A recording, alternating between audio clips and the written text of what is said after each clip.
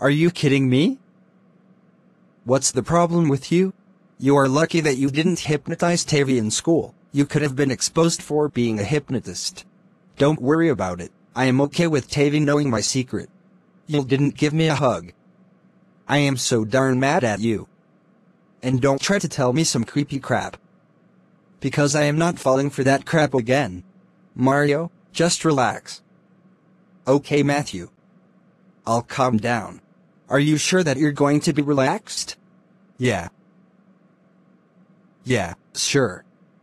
This is becoming creepier now. It's alright, Mario, just relax. You'll be just fine, just don't freak out that much. Are you joking?